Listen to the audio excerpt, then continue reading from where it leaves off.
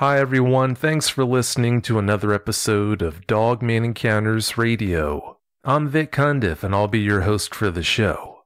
If you've had an encounter of your own and would like to speak with me whether in private or on the show, please go to dogmanencounters.com and submit a report. I'd love to hear from you. Tonight's guest is Gaige. Gaige, welcome to the show. Good to be here, Vic. Oh, it's great having you. Gaige, please give us a brief bio on yourself. Well, I've grown up in Alabama my whole life. I'm a heating and air technician, and that's where I go out and service air conditioners during the summer, and especially during the winter. That's where there's a lot of people need heat during the winter, so I go out. That's my big time, besides summer when it gets real hot. I'm an avid hunter. I've grown up in the woods. I've fished all my life. Every single member of my family has either been a farmer or done something in the technical field. My father was a welder, my uncle was an electrician, and I'm a HVAC technician, as I said. And I've been doing that for about 2-3 years now. Well, it'll actually be 3 years come February. And I've just always enjoyed being there in the woods and fishing, just anything somebody growing up in Alabama would enjoy doing. When you were growing up, what were your thoughts on things that go bump in the night like Sasquatch? Did you believe in them? Well, Vic, I never really gave it much thought because the way I looked at it at the time was, well, it's just a bunch of Hollywood monster stuff. You know, I grew up watching Dracula and Frankenstein and things like that. I never gave it much thought, really. Honestly, I didn't believe in all that. Well, that wouldn't make you any different from a lot of people. When you had your Dogman encounter, did it solidify the idea that Sasquatch are also real for you? Yes, sir, it did, because after I got to thinking about it, I thought, well, if this thing exists, why can't a Bigfoot? Because this thing was flesh and blood, so why can't the Sasquatch Bigfoot people are seeing be real as well? That makes good sense. If you think about it, if dogmen are real, what else is real? When was the first time you heard the appellation Dogman? I actually had heard about it growing up. I just heard, like, basically campfire stories, you know, things the elder people would tell to scare children and stuff. So, you know, hear it. I was a Boy Scout at one time, and they tell us stories about a dog man, you know, to scare us. And that's really all I can remember ever being told and hearing about it. Never heard anything on the news or anything. I just never really heard anything about it besides a few times. Well, it goes without saying most people don't because it doesn't exactly get thrown around the way Sasquatch or Bigfoot does. How much research did you put into Dogman after having your encounter? I'd say I put a great deal into it trying to understand what I saw and what happened to me. I started looking things up, Googling things, actually bought a book. I can't remember. It's actually on a shelf here in my bedroom, but I'm in the living room right now. But I want to say the name of the book was Lycanthropy, but it was an older book, and I can't remember the author's name to save my life. But I read that book, and I read some other books, and like I said, did my own research. And I was just trying to figure out, you know, what I saw, what had happened to me to help me cope with this. Well, that wouldn't make you any different than most eyewitnesses. After you have an experience like that, most people do try and get as much info on dogmen as they can, so that's pretty much to be expected. You think your dad might have had a dogman encounter of his own. Why do you think that? Well, I say that because when I was about 7 or 8 years old, I was at my granddaddy's farm. Me and him were actually in the kitchen. We were just talking and everything. But best I remember, we was actually talking about frog gigging. And I remember my daddy came into the house because he was off that particular day and he wanted to go fishing because he hadn't been fishing in a while and he just loved to fish. And he came in the house all real scared and he said, "Daddy, I want to talk to you alone." He said, "Something happened." He said, "I just got to talk to you." So him and my daddy went to his room. They didn't have the door quite closed. So me being a little bit nosy thing that I was, I went and tried to eavesdrop on them and they ended up catching me and they shooed me away and shut the door and went farther into the room where I couldn't hear them. And I went and talked to my granddaddy today, and I asked him about why my dad came inside the house scared that day. And he told me, he said, son, he said, your daddy had an experience similar to what you had. And I said, really? He said, yes, son, he did. I said, well, what happened? He said, well, your daddy was out on the boat, and he said he was fishing on the riverbank. I said, well, what part of the river was he on? And he said he was down there right in the south side. He said, do you know that part we went fishing that time when you were about 12 years old and we nearly run up on that log that was in the water? I said, yes, sir. And he said, well, it was right in that area. And he said, your daddy was fishing. He heard something in the bush, and he said that he really didn't think nothing about it. It was probably a deer until this thing walked out of the tree line and was looking at him. And I asked my granddad, I said, well, what was it? He said, well, son, it was a booger.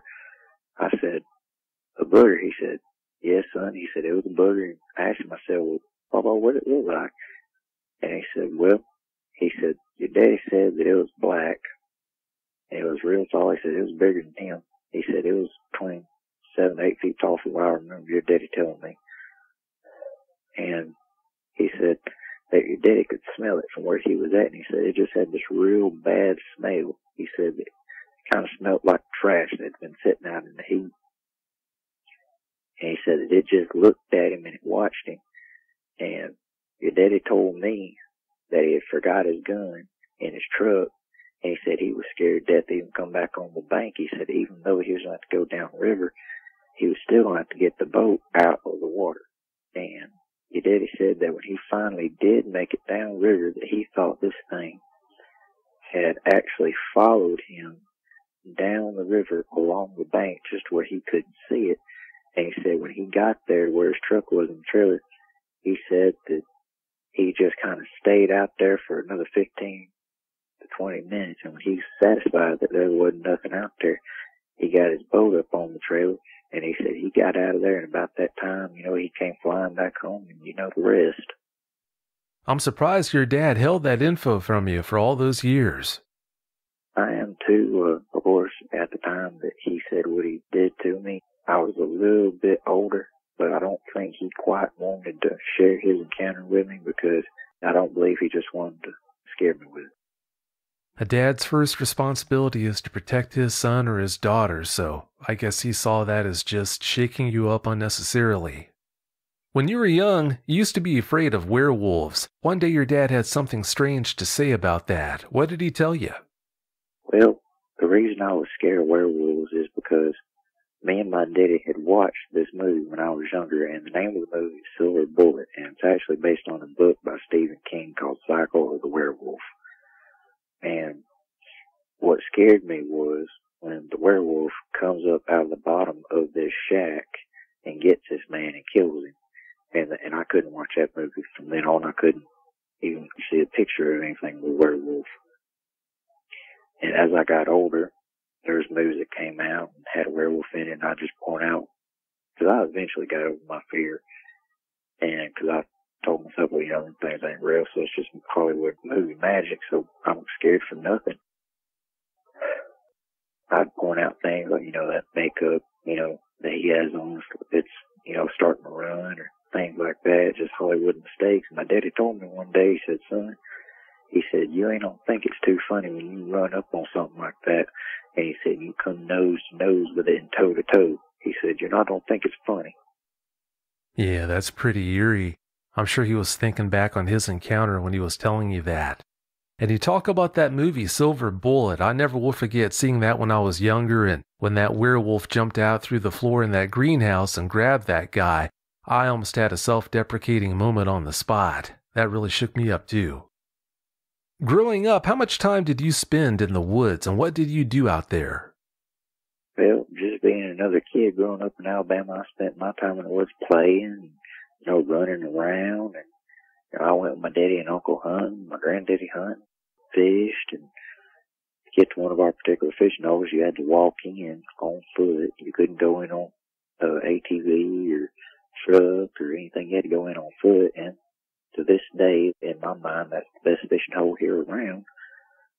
I don't frequent it as much as what I used to, but I've went a couple times. Me and a bunch of my friends that I've grown up with will go sometimes.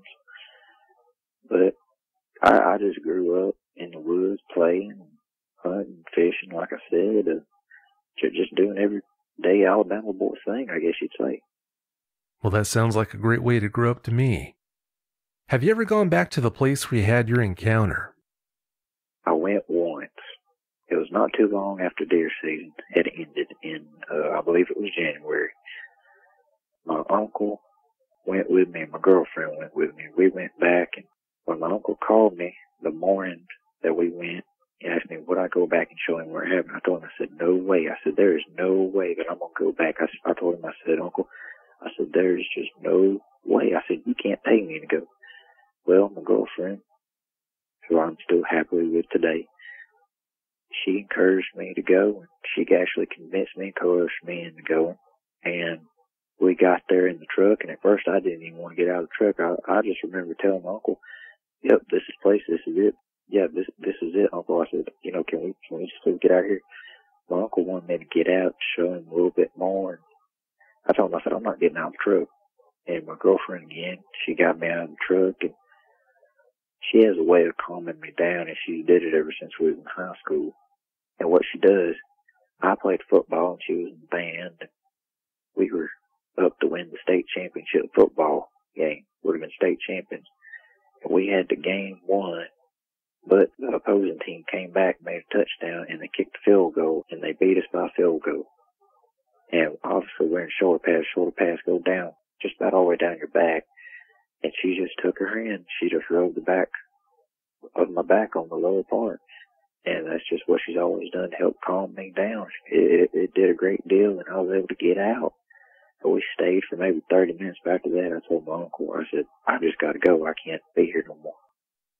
We spent a good amount of time talking about your girlfriend in the pre-interview, and she definitely sounds like a keeper. I'm so impressed by the way she supported you through all this. Oh, Vic, I'm truly blessed to have her in my life, and she's the light of my world. And honestly, I don't know what I'd do without her. I believe I'd have honestly went crazy. The men from the funny farm and the white lab coats would have came and got me probably. Oh, I can understand that, especially considering the nature of that encounter you had. All right, Gaige, please tell us about this encounter you had. Give us every last detail that comes to mind.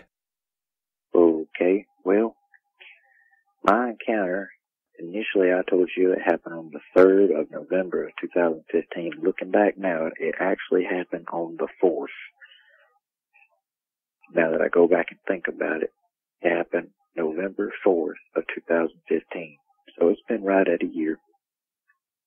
And I got out of school because I was going back to school, and I still am, to get a different degree so I can actually teach heating and air at the local high school, or teach at the community college somewhere, or after I start my own business up, I can teach some of the younger guys some things that I've learned, some just useful hints and everything, and just teach them a little bit different what you get taught in college about doing it, because the way they're going to teach the way the book does, but experience trumps a book every time. And I got out of school about 3 o'clock. Actually, I think it was about 3:02 when I got out. And that morning, before I went to school, I had called my uncle, who owns a farm, and I asked him would it be all right if I went hunting on his land. Now, his farm is between 82 to 85 acres, but 4 miles down the road from his farm, he owns another piece of property that came with the farm.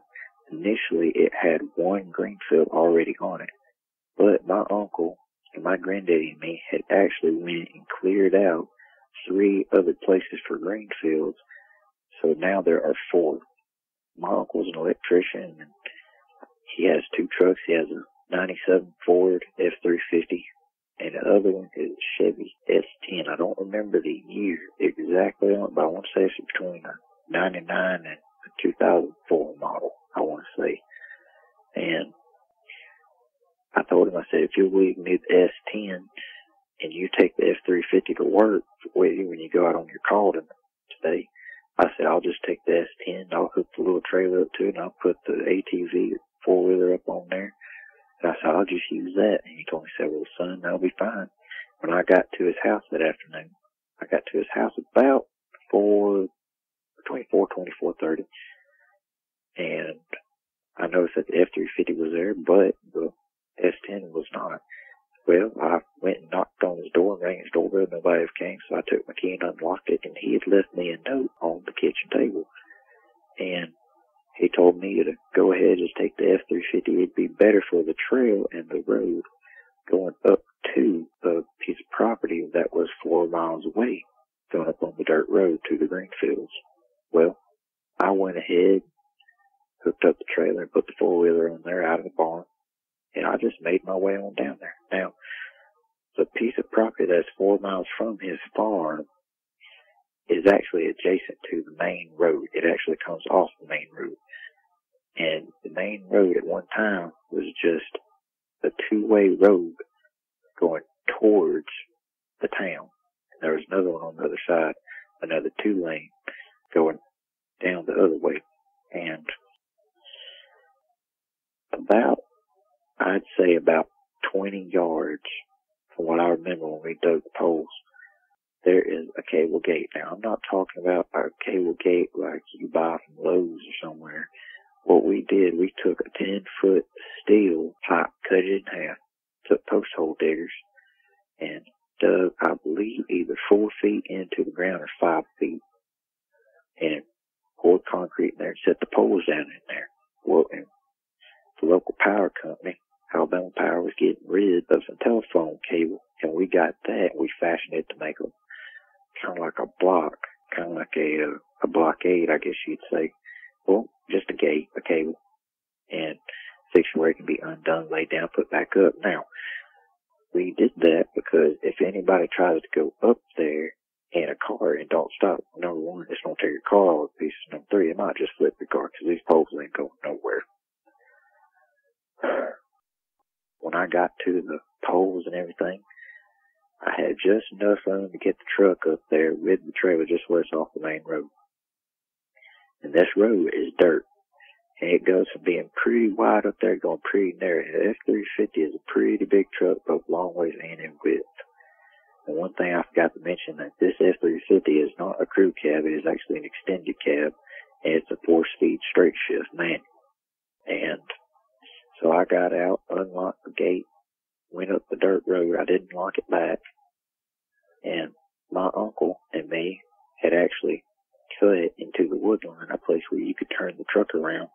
That way, if there was an emergency, you didn't have to deal with backing up and trying to back up with a trailer, because I don't know if anyone listening has ever tried to back up with a trailer, but it's one of the hardest things to do because you have that ball pivot on the back, and it's just one of the hardest things to do.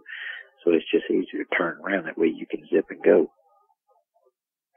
Well, when I turned the truck around, unloaded the four-wheeler, then I just made my way to my deer stand. On my deer stand, I was hunting on Greenfield number 3. And it was one of the ones we had actually done, that we'd made. And the deer stand in particular has a ladder on it that you would climb. Well, I got up in my deer stand. One thing I forgot to mention was that this was during bow season. And I climbed my stand. I was sitting there. It was pretty warm because in Alabama, when it gets around the last part of October, the first part of November, it's pretty warm during the day. But when it gets night and in the morning, it's real cold. It can drop to about 50, 55, 60 degrees. It's just real cold in the mornings and at night. So I was just wearing a long sleeve camouflage shirt, pants, and boots. I had my face painted up, and I was wearing my ball cap. And, of course, I was wearing hunter orange, just in case there was anybody walking through who wouldn't try to kill me. They'll think I was some kind of animal or something. That has happened before to people all over the United States getting shot by hunters because the hunter that got shot was not wearing orange. Well, honestly, I didn't think I was going to get anything. About 5:30, or a little before 5:30, this doe that weighed between, if I had to guess, 75 to 80 pounds, maybe a little over 80 pounds, walked out to the green field. Well, I drew my bow back and I hit her, and I saw at first I missed her because she kind of squatted down, and then she got up and ran, but I could tell I hit her because she was limping. The arrow had actually almost went completely through. Well, I climbed down and I followed the blood trail, and I actually found her, but where she had went, she went down this ravine, and this ravine actually has rocks on it, and it's one of the hardest things to get down. And it's even hard to get back up. And the thing about it is, around it is the thickest woods that you've ever saw, and you can't get a four-wheeler in there. I've tried before, I nearly tore it up. Between it flexing on the rocks and just going over logs and everything, and there's holes, and I didn't want to take a chance, and I took that chance for it, and nearly tore a four-wheeler up. So what I did, got my rope out, got down there, took my hair out, put it back in my quiver, got my rope, and I proceeded to drag my doe out. Well, I drug it back up these rocks. Of course, it took me longer to drag the doe up the rocks than it did me going down them the first time, because I didn't have all that extra weight on me. Well, when I got to the top, I sat down next to my doe, and the sun was almost completely down. It was almost dark. Well, the woods were dark, but the sky was not completely dark yet. The sky was kind of a purplish, orangish color. It was real pretty. And I remember actually saying, looking over at the deer, and saying, "You gave me one of a challenge, getting you up here." I just kind of laughed about it, kind of chuckled to myself. And I sat there a few more minutes, and of course it got darker, and I proceeded to drag it back to the four-wheeler, strapped her onto the front of it, and I made my way back to the truck. Well, when I pulled up alongside the truck, I got off, cut the four-wheeler off, and dropped the tailgate, put the deer in the back. I had the tarp with me, but I hadn't yet put the tarp on my deer. And I went and loaded my four-wheeler up, and when I got that loaded up, I got inside the truck. Well, on the truck, when you open up the cab door, any of the doors on there, the light will come on, but when you close it, it'll go back off. So I turned my headlamp on that I had, and I went rummaging through the glove box to find the tags, because I was going to go ahead and fill the tag out. The reason for that being is, in Alabama, if you get caught with a deer that is not tagged, and you have not written one out, and it's not on the deer, or at least have one written out, and it be on your person, you will be fined, and the game board will actually confiscate the deer. Well, I didn't want that to happen. I didn't want my deer taken, so I went ahead and filled it out. And it was getting cold. But if I had to guess, it was about 64, 66 degrees. I mean, that ain't too cold for being in Alabama, but when you go from being hot all summer, that gets pretty cold. So I cranked the truck. It was in first gear and had the parking brake on, which is a really important detail. And I was filling out the tag and everything. When I got done, I turned the radio on just for a minute, because I had brought with me some dinner. I had brought me a ham and turkey sandwich with lettuce and tomato, and I put a few slices of bacon on there, and I brought me a bag of chips and water. And I was eating, and it was real dark now, and of course the running lights on the truck were on, but you couldn't see nothing in front of it, because, like I said, it's just running lights that don't shoot very far in the dark.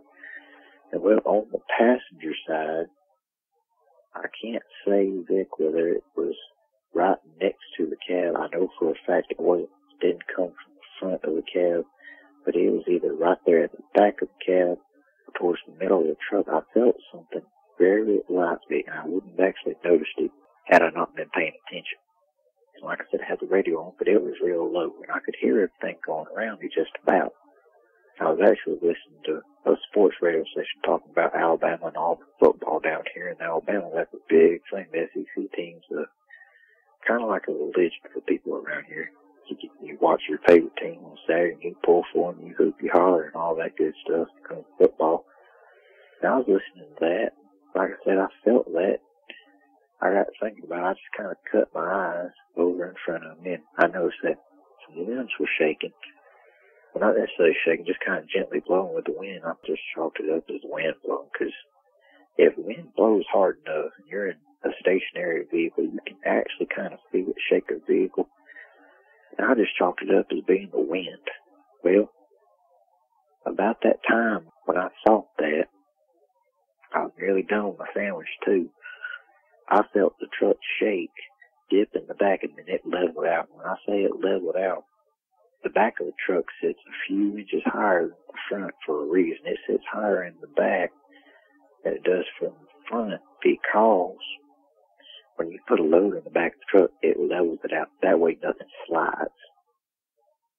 Well, this thing leveled out, and my first thought was, what in the was that? And I thought, and when I say I thought, I don't mean I sat there and I seriously thought about this like a math equation. I mean, it was like a split second. And the first thing that came to mind was maybe a limb fell out of the tree, and I thought about it, and I thought, well, if it was a limb, it would have just shook the truck and it wouldn't have leveled it out. So my uncle on the back of his truck has a marine light, or spotlight. It's a marine light, as I call it, like you put on a boat. And it is angled at the truck bed. And inside there's a toggle switch, so I just flipped the toggle switch. And thick in back of my uncle's truck, I saw the biggest thing I've ever seen in my life. My first thought was it was a brown bear. And I got thinking about, like I said again, split second. Thought to myself, well, it's a brown bear. Well, no, brown bears ain't around here. Well, it could be a honey bear. No, it ain't no honey black bear, because they ain't that big. And besides, they're black. Well, I couldn't see the head, but I could see the body. And the body was like this kind of a mix between a reddish brown color is what I'd call it. It had real long arms and a hand, I can't necessarily call it a hand big. It was kind of a cross between a paw and a hand. The best thing I can kind of relate to is kind of like a raccoon hand. The way they look. Like I said, I didn't see the face. I could just see the body. And this thing was every bit of about 7 foot, in between 600 to 700, maybe even 800 pounds big. I don't know. I mean, it would have been between that ballpark range, 600, 800 pounds, to level that truck out in the back. And I actually believe it may have weighed it down more in the back than it should have, the way it did. Well, I'd already cut my headlamp off, and I was even in the dark. I forgot to mention that. And I cut, like I said, the marine light off. And my first thought was, man, am I really seeing this? I want to give a full disclaimer here and now. I was not drinking. I don't do any kind of mind-altering drugs at all. I'm completely against that. I will admit, I like to have a beer with my buddies every now and then, but I don't drink while I'm hunting. Like I said, I don't do mind-altering drugs. And my first thought was, did I see that? And I thought, well, maybe, again, split second thinking, did I really just see that? And, you know, it could just be my mind playing tricks on me. I'm tired, so I cut the marine light back on. It had lowered its head, and it wasn't quite towards the back glass of the back windshield. It wasn't quite there yet. It was still in the back of the truck, and it had, like I said, one hand on the deer, except it was looking into the back of the truck. Well, its head reminded me of a German Shepherd. I actually have one, and his name is Riley. Beautiful dog. And the ears on this thing remind me of my dog's ears. And the whole facial feature reminded me of a German Shepherd. And I actually thought, that's a big dog. Well, I got to looking at it. When I saw it, I don't mean that I turned around. I saw this through the rearview mirror. That's why I didn't see the head at first. If I had turned around, I'm sure I would have saw everything. I saw the head, had a long-eared muzzle, and it was just looking back at the light. I think it may have actually startled it that it came back on. Then it could have just stunned it, or I might even temporarily blind. It's like when you're in the dark and somebody just comes up and cuts a light on, and, you know, it kind of blinds you for a second. I think that might have been what actually happened. I think I actually did to it twice. Well, I cut the marine light back off. So at this time, I am trying to cope with what I'm seeing.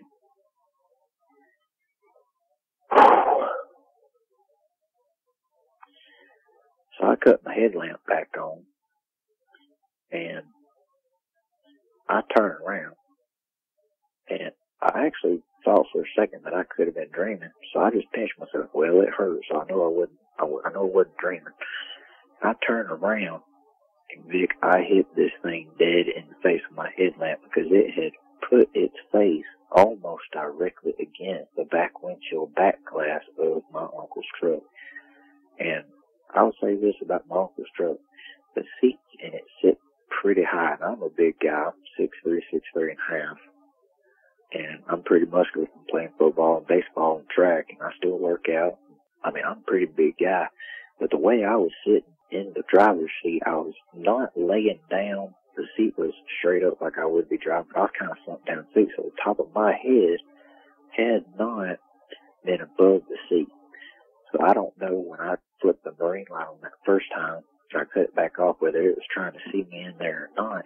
And I cut it back on. It still not got quite to the back glass yet, but I noticed that it kind of moved up. I could see it move, and I cut it back off, like I said. And I was trying to cope with what I was seeing. Well, I turned around, and Vic, when I turned around, I caught this thing dead in the face with my headlamp. And when I did, the pupil dilated. And almost simultaneously, when I caught it in the face and the pupil dilated, its breath just fogged up the back glass, back windshield of my uncle's truck. Well,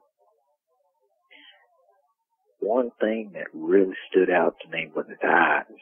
And the best compliment I could give this thing would be its eye color. If I had to describe its eyes, it would be a mix between a hazel and a brown color. Had it not been on this thing, I'd tell you it was the prettiest eyes I've ever saw.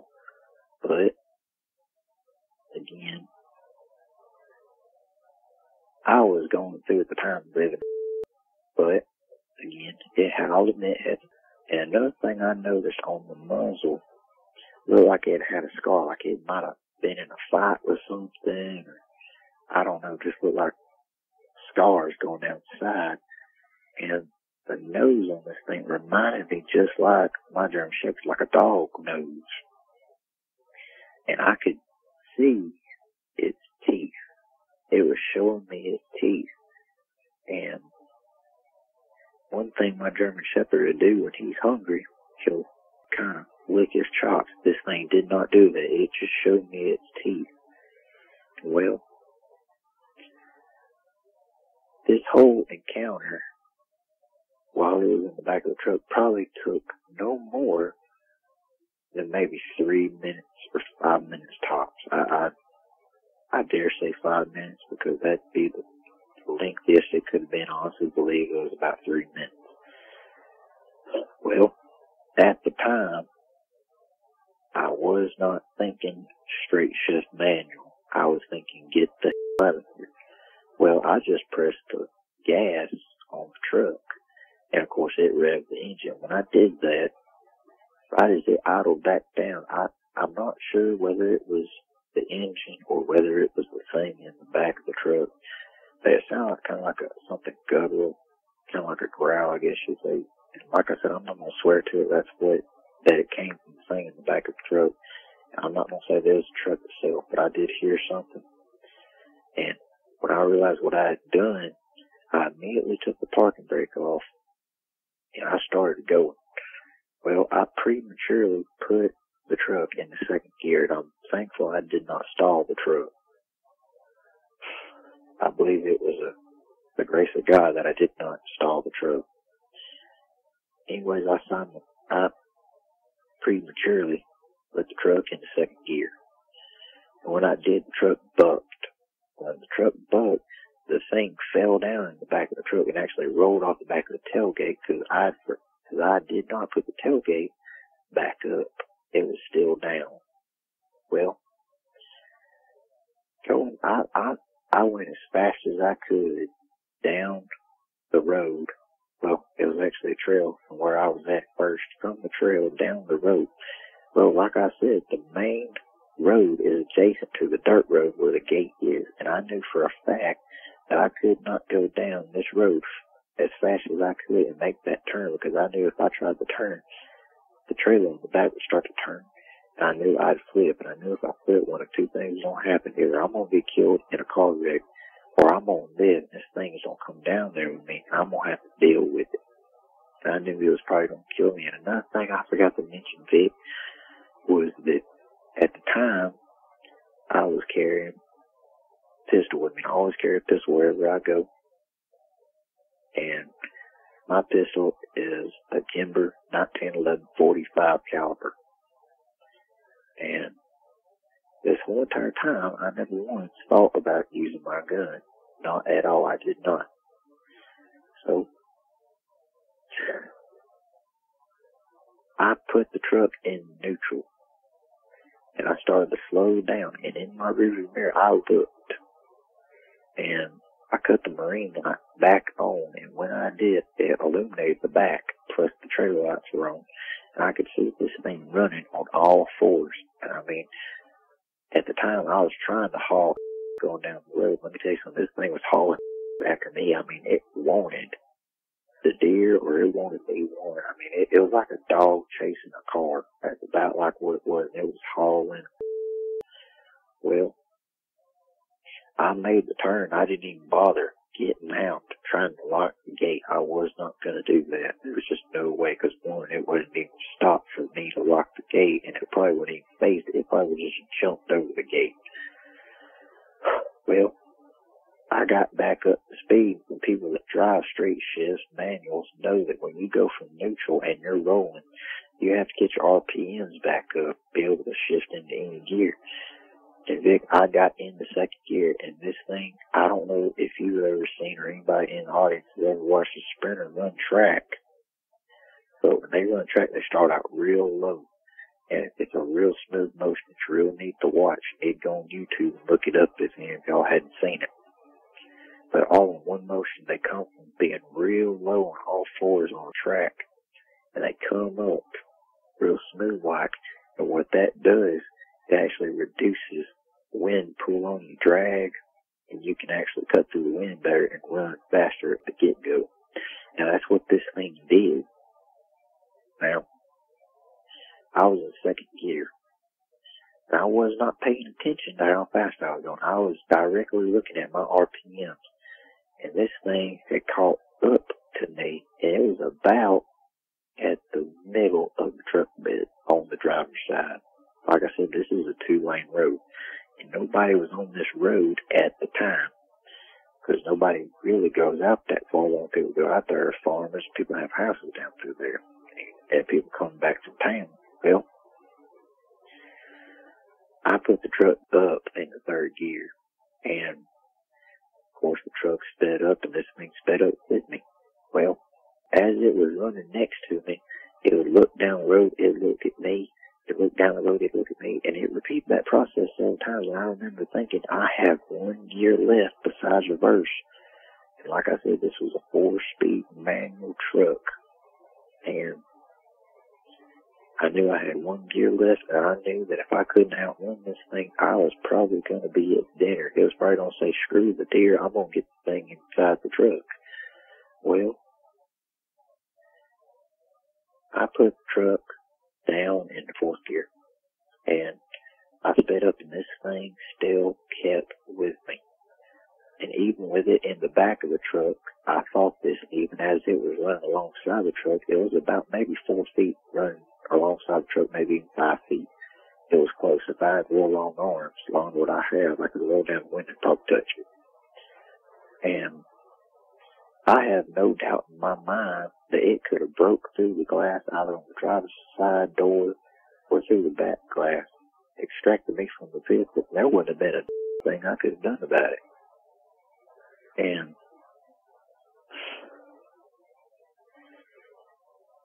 like I said, I put it in 4th gear, and this thing was keeping up with me, and it would look down the road, look at me, look down the road, look at me. And if I had to guess, this went on for about a mile. And I'm not sure how fast I was going, but I believe that I might have been doing anywhere between 50 to 60 miles an hour. And my mistake was shifting too fast. That was my mistake. If I had not shifted as fast, I could have gained more speed and probably left it. But my mistake was I was trying to get out of there, so I just shifted gears without really thinking about it. Well, I'm not sure whether it got tired or it just gave up, but it started slowing down, and I watched it in the rear view mirror, just slowed to a stop and just looked. And I went up over this hill, and I never saw it after that. I couldn't see it. Well, I went flying back down to my uncle's house, and like I said, that property is 4 miles from my uncle's farm. And one of my thoughts racing through my mind was, this thing is going to cut through the woods somehow, and it's going to flank me, and it's going to get me when I get to my uncle's house. Well, my uncle's house, you can see it from the road. You can see the farm from the road.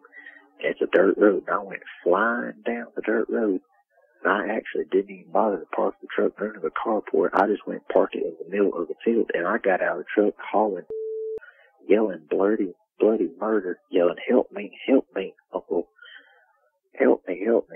He come out of the house because he'd seen the headlights going down the road, and he heard me blowing the horn and everything.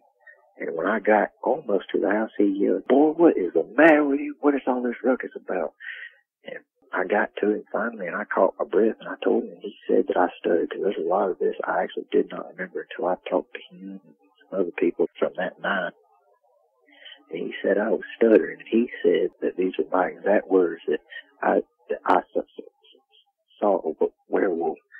And I don't remember saying that, and I don't remember what happened next, but my uncle told me that he said that he just looked at me and just kind of laughed off and asked me if I'd been drinking. And I told him, no, sir, I've not been drinking. And he just kind of said he laughed off, and y'all just chalked it up as a prank. And he asked me where the deer was at. And I told him the story, and he asked me where the deer. I said, I don't know where the deer's at. I said, I don't know if it's in the back of the truck or where it's at. I said, I don't give a.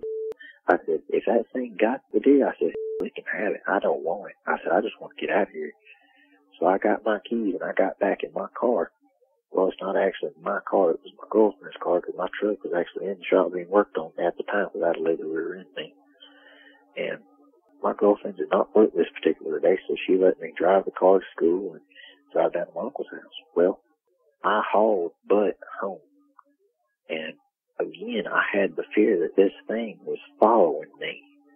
So when I got home, I put the car in the garage, and our garage is right next to the kitchen. So there's a door you can go into through the garage or through the kitchen and go into either one.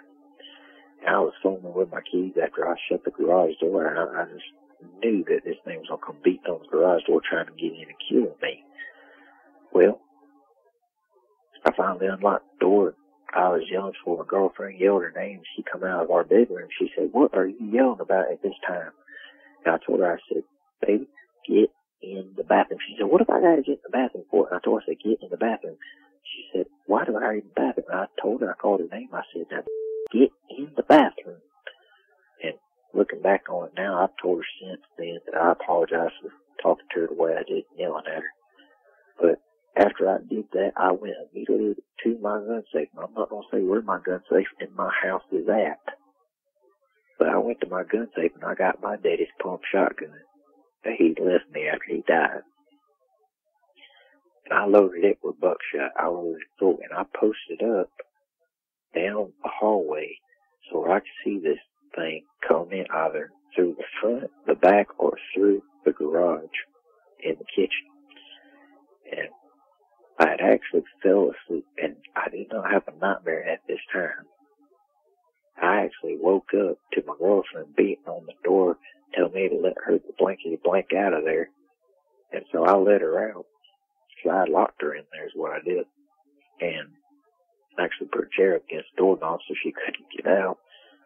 And she come out and she just let into me. She let me have it. She wanted to know why I locked her in there, why she had to go in there. I told her, I said, baby, I had something happen to me in the woods. I said, you wouldn't believe me if I told you. I said, I don't really want to talk about it. And she was kind of braiding. She said, well, what happened to you to make you so scared? I told her, I said, I don't want to talk about it. And she knew that I was being serious. And she told me, she said, Gaige, put the gun down. And I told her, I said, I'm not comfortable putting the gun down. She said, Gaige, put the gun down. I just looked at her, and then I kind of thought about it for a second. And I thought, well, nothing's happened now. I believe I'm safe. And at that moment, I felt this calm come over me that I was now safe, but I was still shook up big. And I put the gun down, and she hugged me, and I kissed her, and she rubbed my back again. I took me a shower, and I went to bed. Now, when I went to bed, I did not sleep hardly at all that night. Every time I go to sleep, I'd see that thing's face in the back windshield when my headlamp caught it in the face. I'd see its eyes dilate, and I'd see the breath fog up the back windshield. And it was several weeks after that we were actually laying in bed one day, and she likes to read, and I was fiddling with my phone. I was going through Facebook, and I actually was not looking at anything on Facebook. I was just scrolling, but in my mind I was thinking about this because the day prior, like I said, this happened several weeks after my encounter. The day before she asked me, she said, "Babe, let me ask you a question." I said, "Okay." And I'd had a long day at work. She knew I was tired. She said, "Do you want to talk about what happened to you?" And I told her, I said, "Baby, I don't want to talk about it right now. I'm not sure that I can." And I said, "I'll tell you when I get ready." And she said, "That's fine." She said, "When you get ready, you can tell me." And I was thinking about what happened to me, and I was thinking about how I was going to tell her without her calling the men from the flame farm and the white coach to come get me. And I knew that there was no other way that I could just sugarcoat it. Well, I told her, I said, "Babe, I want to talk to you about what happened to me." And she said, "Okay." And I began my story just like I'm telling you about getting out of school and everything, and going to my uncle's and hunting and killing the doe, and then leading up to everything else that happened at the beginning of the story. I'm sure she was just thinking, well, you probably just saw a bear. Let me tell you something. I've seen just about everything there are in these woods. I've seen black bear, which are honey bear. They call them honey bears down here in the South. And I've seen cougars, and contrary to popular belief, there are actually cougars in Alabama. Game wardens won't admit it, but there are cougars in Alabama all over, especially around there down Mobile. And they won't admit it because there's actually, I believe, an overpopulation. Because not just me, but there's other hunters that have seen one. I actually had one jump out in front of my truck one day while I was going to work. Well, as I got to telling her what happened, she went from listening to me. Of course, she was already listening, but she went from listening to me to being, I'd say, on the edge of her seat. When I got done, she just looked at me and she said, "Baby, I had no idea you went through that." And she said, "I don't believe you're lying to me because, one, you just can't make something like that up." She said, "The people in Hollywood that make these movies and everything," she said, "they may be able to touch on it." She said, "But there's just no way. You can't come up with something like that. You can't write this stuff." And again, she calmed me down, and I was not able to go back out to the woods for months after that. I didn't actually go back hunting until 3 weeks before deer season ended, but I did not go up back to my uncle's place. I actually went with a friend down to his hunting club in Titus, Alabama, and I'm actually a member there now. I had nightmares for a very long time, and majority of the time, it was about seeing the face in the back glass, back rearview mirror, well, in the back windshield, excuse me. Seeing that, I'd just see that, and it'd wake me up. I'd wake up in a cold sweat. And then I had this one particular dream. One time, I had it only one time. And the best I can describe it, it was a dream within a dream. What I mean by that is, in my dream, I was dreaming, and I woke up from the dream, only to find out that I was still dreaming, and then I actually woke up. Well, in the dream within the dream, I dreamed of the back glass again, and the face in the back glass. And in my dream, I woke up, and my girlfriend said, "Gaige, what's wrong?" And I turned and looked at her, and it was that thing laying in bed next to me. About that time, I really did wake up, and I pinched myself just to make sure that I was awake. And my girlfriend actually did wake up, and she said, "Baby, what's wrong?" And I told her, I said, "I just had a real bad dream." She said, "Was it that thing in the back of the truck that night?" And I said, "Yeah, it was." And we actually got up and went in the kitchen and ate a bowl of ice cream. I wasn't able to go back to sleep after that, but I laid there in bed with her. And after my encounter, I felt like I was in prison. And what I mean by that is, the best way I can describe it is, if you've ever seen a mime or the people from France that act like they box themselves in or pull imaginary rope, it felt like an invisible glass prison that was around me, because I felt like I was the only one that had ever seen this thing. And after I started eventually doing my own research, like I said, I bought books, talked to people. I actually talked to some friends of mine that I grew up with, and people that were friends of my friends, hunters, that had seen these things too. And there were 6 of them. 3 of them said that they had heard things in the woods that they could not explain. They smelled things, but they didn't know what it was. They never physically saw one. The other 3, 2 of them had basically the same experience, and they saw basically what I did. It was tall, it had reddish brown fur, and one walked out into a green field, looked at my friend that was in the deer stand, just stared him down and walked off. The other one said that he saw something that was tall, big, red, brownish fur, but it stayed to the edge of the green field and didn't pay any mind to him. And he said both of them said they sat in the tree stand for hours and just didn't move. And they got out of there before it got dark and they could finally move. But the last one, who was a very good friend of mine, and I trust him, said that he saw one time while hunting. He didn't give me too many specifics because he didn't really want to talk back, and I understand that. I mean, I really do. And he told me that it was a grayish silver color. And I actually called him today to make sure I actually called all of them to make sure that it was okay for me to share this. Jefferson, one of them said it was okay, and I asked this one friend in particular that he was close to it. He was actually pretty close. He was sitting in a shooting house and he saw it. And it was during rifle season. And it was no more than, I believe he said, that if he had to guess, it was no more than 15 to 20 feet away from him.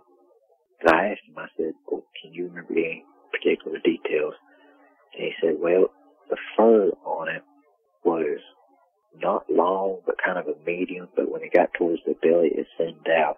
Vic, that's exactly how I can describe mine. He said this thing was big, and it looked like a bodybuilder. And he said it made Hulk Hogan or Arnold Schwarzenegger look, like a little bitty wimp, And he said the one thing that stuck out to him was one eye was actually put out. Well, he said put out, but he went on to later describe it. It was kind of a milky color. And the other one, he said, looked just black. He said it was just black eyes, like a doll's eyes. And he said the other eye, like I said, was a milky color.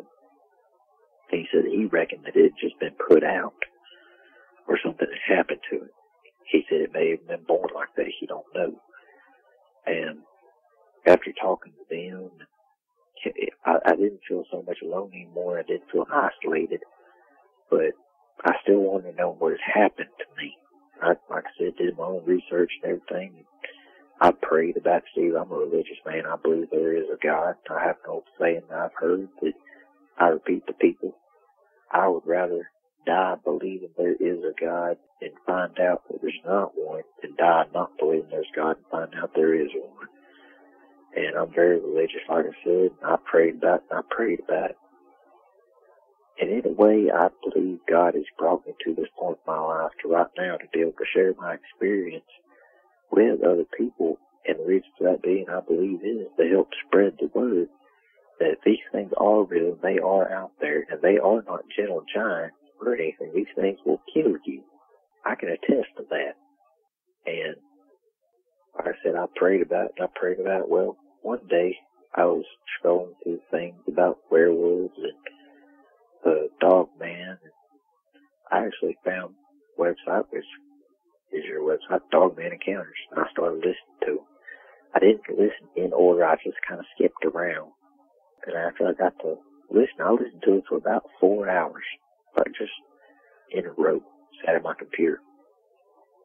And I thought to myself, golly, bro, I'm not the only one. Like, this is not isolated like I had thought. Like, it's just in Alabama. This is happening all over the United States, Michigan, Washington, Virginia, all across Texas, just happening all across. And it dawned on me, there has to be a lot of these things, and it's not just one thing moving around state to state. That's impossible. And me and my girlfriend actually listen to you when we can, and listen to you in the car, truck in the morning, coming home, going somewhere. We'll just sit on the couch and listen to it, hook up the laptop to the speaker and everything, and we'll eat, listen to just about everything else. We thoroughly enjoy your show, and she actually encouraged me here about a week, maybe 2 weeks ago, to actually contact you. And I told her, I said, well, I don't know if I want to do that. She said, well, Gaige, he talks to hundreds of people every day. And she said, it might just help you. She said, because, you'd be talking to somebody that knows more about it, what you've done research on, somebody that has experience with my own self, seeing them. And, Vic's talked to a lot of people, hundreds a day probably, and he knows what he's talking about, Gaige. You need to get in contact with him. Well, as you know, I told you I sat at my computer for about an hour contemplating whether I wanted to tell you my story or not, because like I told you, there's a difference for me between typing it and actually telling it to you. There's a difference, in me and you both actually know from last night when we talked that I had to get pretty comfortable. And it did take me a while, but I'm more comfortable now. I've tried not to stutter or take as many pauses that I've had to. And Vic, I just really appreciate everything you've helped me with, man. I mean, I really appreciate it, brother. Well, you're welcome. I'm so glad your girlfriend encouraged you to reach out and contact me about this. After having talked about that encounter last night, and after talking about the encounter tonight, how much has it helped you to get that out now? It feels like such a relief, like a cloud has been lifted above my head, like a giant pressure has just been taken off of my shoulders and my chest. I mean, I feel so much better about it. I don't know how to thank you, Vic. I really don't. The thanks that I get is when I talk with an eyewitness like you. And for example, I listened to all the trouble you had last night telling me about what had happened for the first time. And then I sit here and I listen to you talk about what happened tonight, the second time around. Being able to hear you do so much better tonight than you did last night when you were reliving that experience, that's all the thanks I need. That tells me right there that you're definitely getting better, and that's what this is all about. So that's just great news in my opinion.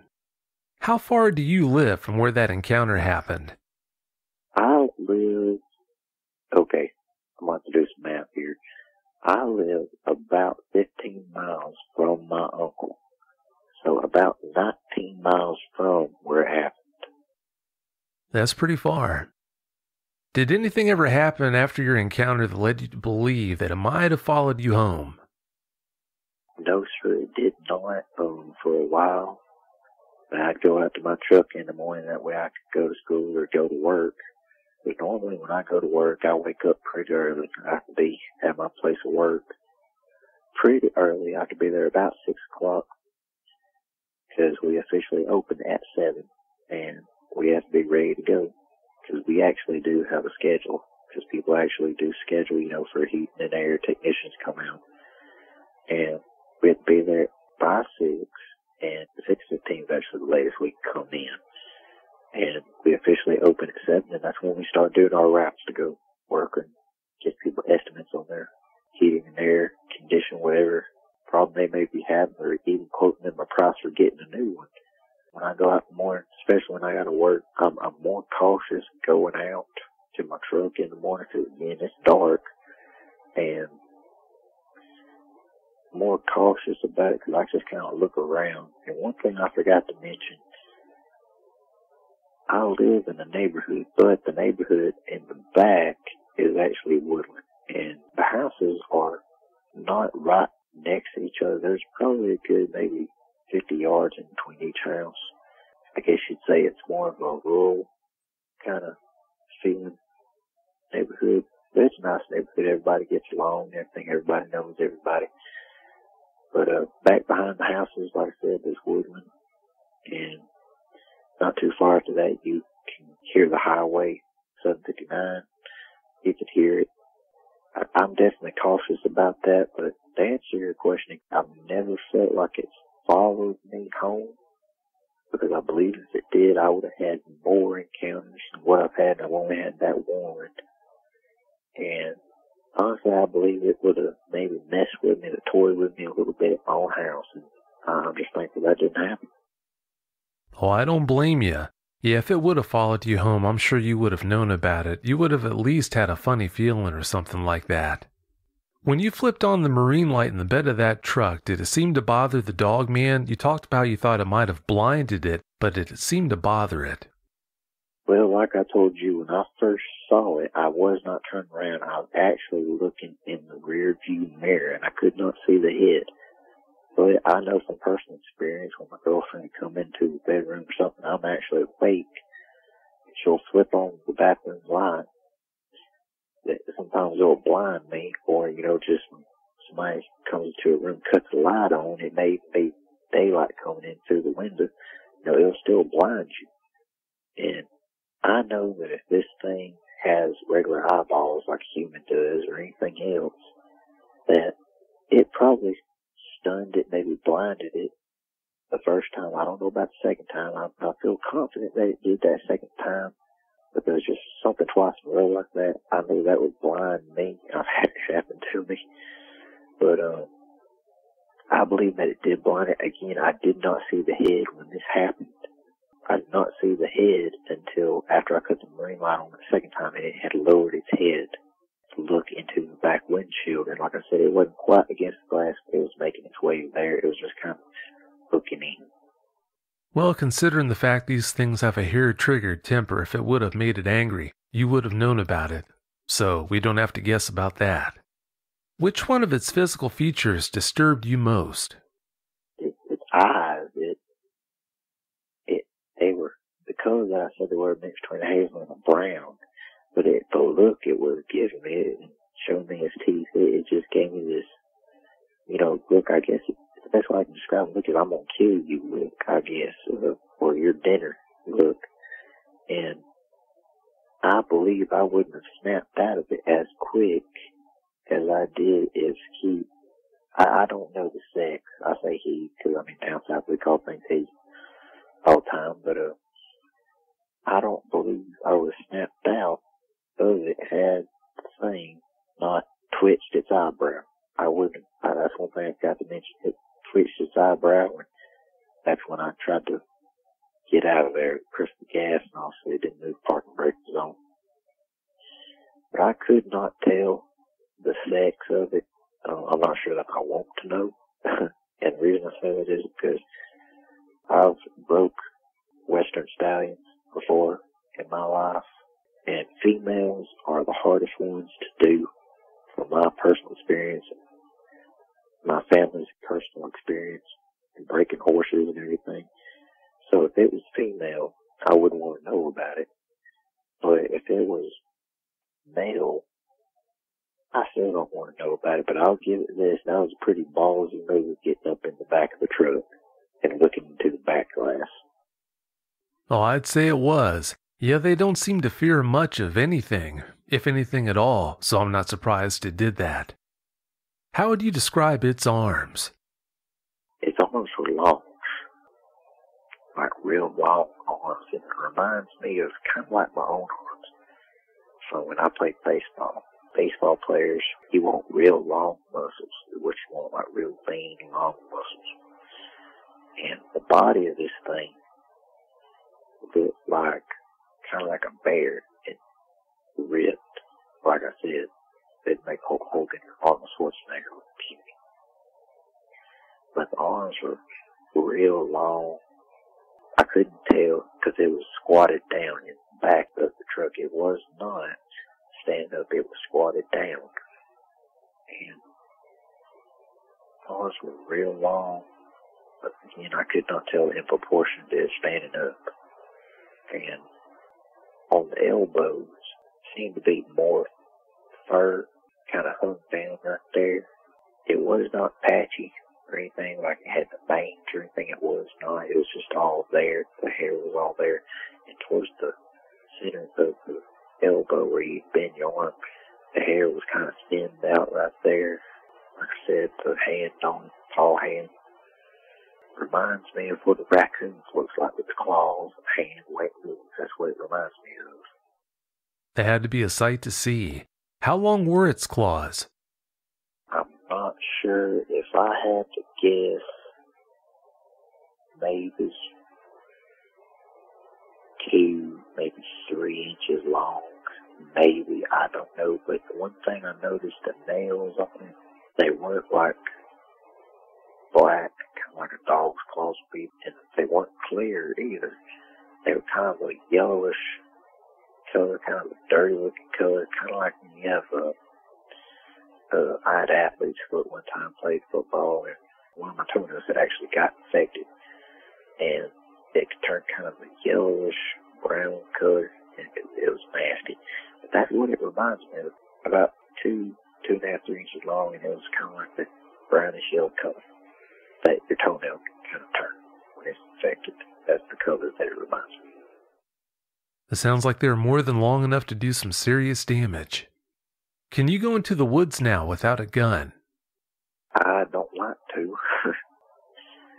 Like I told you, I carry my 45 with me everywhere I go, except while I'm inside the house. I've stepped outside into the woods for back behind my house without a gun. I don't like to. Oh, I can understand that, now that you know they're out there. How jumpy are you in the woods now, even with a weapon? Well, Vic, it's like I told you, during my whole encounter, I had my 45 with me. But at no point did I think to use it.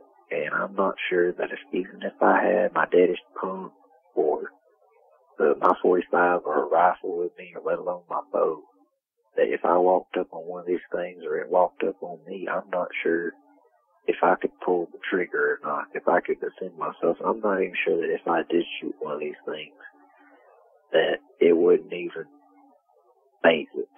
No, I'm not even sure if it would phase it. I might pull my 45 out, put 3 rounds in the chest, it might not even phase it, Vic. I don't know. As far as being comfortable, it kind of gives me a security, but in a way it's kind of like a false sense of security because I know what these things can do. Well, when you consider how many times these things have been shot without any desirable effect, that makes sense. You're wise to not be all that sure about how effective a gun's going to be against one. Do you think all dogmen should be destroyed? Well, Vic, honestly, I've never thought about that. I can't say that I wish they'd all be destroyed. I can't say that because they're one of God's creatures, and I have no right to go and wage a mass genocide on all of them. I have no right to do that. So to answer your question, no, I don't think they should all be destroyed. I don't. I just wish there were fewer number of them. When you have an experience like the one you had, when you have such a strong fear reaction, anger normally accompanies that. Maybe not at the time of the experience, but normally not all that long after you have that experience. There's a phase you normally go through where you have anger. You're angry because this thing took away your ability to enjoy the woods you used to. It took away your ability to do a lot of things you used to like doing. Your grandpa knew a farmer who he thinks was killed by a dog man. What did he tell you about that? Well, it wasn't too long after I finally opened up to my granddaddy about my encounter, and the reason it took me so long is because my granddad is one of these types of men. He doesn't fool around, beat around the bush. I'm the same way, Vic. I finally opened up to him, and he told me, he said, son, that is what we call boogers. And he said, that is the reason that your grandmama and I and your mom and your daddy always told you and everybody else, people in the South always tell their children, don't go in the woods at night because the booger man will get you. I can attest to that is very, very true. But he told me, he said, son, I want to tell you a story. And he said, I did not see it. He said, but I believe the man that I knew, that my family knew, was killed by one. And at this point, I was kind of in shock. I was like, really? And he proceeded to tell me this story. And he told it like this. There was a farmer that was a neighbor of my granddad's. And when I say neighbor, I don't mean right next to the farm. I'm talking about miles down the road. That's what you'd be considered back then, a neighbor for a farmer. And they hadn't seen this particular farmer, neither my grandparents' parents or my granddad's parents, or any of the other farmers hadn't seen him come in town lately. Well, they all got together because they thought he might be sick and decided to go down to his farm, see if they could help him. And my granddad said as they all drove up, they were driving old Ford pickups and Chevy pickups. Somebody was actually, he told me, in a hunchback sedan, and pulled up at his house, and he said, it just looked like a regular farm, like nothing was going on. And he said it did not happen until they got out of the vehicles that they could smell something. Now, this man was a dairy farmer. He had goats and he had sheep. He also had chickens and pigs. But my granddad told me that they just smelled this real horrible smell, like something had died. And my granddad told me they had not seen this man in town for 3 or 4 days. And it was at the end of the 3 or 4 days that they decided to go look for him at his house, see if he was sick or see if he was okay. And he said that they all spread out between one another, about 8, 9 foot in between them. They were all walked in a line going down the pasture where the smell was coming from. They said that when they got there, that his sheep had been slaughtered. And they found the farmer in the middle, or just about in the middle of the pasture towards the barn and facing the direction of the barn. And he was laying on his back. And he had gashes in his back. And my granddad said that his daddy blocked him from seeing it. But my granddad said, being a little squirt that I was, he jumped from behind his daddy, and the men in front of his daddy and him had rolled the farmer over and said that he had just been mutilated, that there were pieces of flesh missing, like something ate on him, and said that his throat had been, what he said, eat out, like something took a bite out of his throat. And my granddad described the body to me. He said that he'd been laying in the sun for a while, so it started to go ahead and dry up and start to rot. And he said that, I believe it's called rigor mortis, had already set in where the body had went stiff. And he said that the man's shotgun was laying close to his body, and there was one spent shell. And he said whatever it was had to have been big, had claws, and didn't mind a load of buckshot. And he told me then, he said that when him and his daddy got home, his daddy took him to the barn and told him, he said, son, he said, don't you tell your mama or your sisters about what you saw. He said, because the booger got, my granddad said that he can't remember the farmer's last name, but he knows that his name was William. And his dad said, my granddad's dad called him Toby. I'm not going to say my granddad's name, but my granddad's nickname to his dad was Toby. And he said, Toby, don't you tell your sisters or your mother what you saw, because the booger man had got William. And he said, if I hear you say anything about it to anyone, I will tan your hide. And well, eventually, obviously, a police report had to be filed. The body had to be collected. And my granddad told me the best he remembered that the sheriff and coroner in the paper had actually reported that it was a bear attack, but they didn't mention all the sheep had been killed. In the papers, it said only a few of the sheep and the farmer had been killed by a bear, and that they were out looking for a bear at that time. And my granddaddy told me, he said, I knew it wasn't no bear. He said because a bear, he didn't believe would be that brutal. It just wouldn't have done something that brutal, that gory.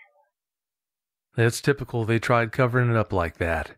Can you imagine going out that way? That'd be horrible. Well, it's like I told you, when I was flying down that dirt road, and I had to make that turn. I knew one or two things was about to happen. If I didn't slow down, I was going to flip the truck, and I was either going to be killed, or I was going to flip, have a wreck, be hurt. This thing was going to come down there and deal with me, and I was going to be by myself. I have no doubt it would have killed me. Well, I'm so glad you made it out of that situation in one piece. People you've spoken with about dogmen in your area seem to think dogmen only come out in the fall. Why is that? Well, I actually thought this too until our conversation the other night. The reason we thought that, and I think I hadn't discussed it with any of the others yet, that we think that it may have only come out during particular times of the year towards the end of fall, the winter, and the spring, but it wasn't seen during the summer was because maybe it was hibernating, maybe they migrated, or maybe it was just too hot to come out during the day with all that fur. We really didn't know, so it was really just chalked up the theories about what it could be. And the one I tended to lean towards the most was that maybe they migrated up north to where it'd be a little bit cooler. That's why there were more accounts up in the north than there was the south. Well, it's not just you who had that idea. There are a lot of people who have that idea for some reason or the other. Yeah, they come out in the scorching heat of summer. They come out in the deathly cold temps of winter, even in nasty snowstorms, so there's no rhyme nor reason to when they're around. They're around all the time. You say you've learned to keep calm when you've had scary experiences. Do you think that helped you get through your encounter in one piece? Yes, sir, I did. And to the audience, I'd like to iterate on what Vic just said. In scary experiences, when I played football, I played the position of wide receiver and tight end. I was given the ball to run a lot. Well, I had to run it into people that were trying to knock my head off and try to run 100 yards downfield and make a touchdown. Well, it's scary, and I don't care what any quarterback, running back, tight end, wide receiver tells you. If they ever tell you that they have never been scared to run a football, they are either lying or they've never ran a football in their life. But let me tell you something, it's scary when somebody is coming at you that's bigger than you, and just like running at you in general, they come up and they just rock you, just rock your world, and they hit you and tackle you. It's scary, but I learned from playing football to keep calm, and what I do these breathing techniques, similar to what the military does. It's where you breathe in, you hold it for a couple of seconds, you let it back out, do the same thing again, lowers your heart rate. That's how I learned to do that, but when my encounter happened, I did not think twice about doing that. I didn't even do it. My heart rate, I'm sure, was through the roof, and I'm sure my adrenaline was pumping, trust me, it was. And my breath, I don't remember, but if I had to guess, my breath was probably ragged when I caught that thing in the face with my light on my head, and it was probably real quick, like like that. If I had to guess, I don't remember what my breath was like. I don't remember, but I have learned to keep calm in situations. Like I said, it all spawns from playing football in that type of situation, and I just take the situation as it is, and I just deal with it that way. But when I had my encounter, I did not know how to deal with it. I just knew, get that out. Oh yeah, anyone would have been really shaken up by that experience. I don't care who you are. So that's only natural. Well, it's about time for us to get out of here, Gaige. Do you have any closing comments you'd like to share? Yes, Vic, I do. I want to tell the audience, be careful out there that these things are real. and they do exist, and they are dangerous. And I also like to say to anybody that is listening to the show that was like me, that wasn't sure about coming on, I encourage you, I really do, to come on and talk to Vic about your encounter. He will sit down, and he's very, very patient. He was very, very patient with me. He was understanding about a lot of stuff that I had to do in between our calls. So we actually had several calls in one night due to some things that I had to do, and he was very patient about it. He's always been very courteous with me. I urge you to talk to him. I promise you that if you do, you'll feel better. And I promise you another thing, that Vic is not going to think you're crazy. He will not, because he knows these things are real. He's not out here to make money or anything. He's here to help people.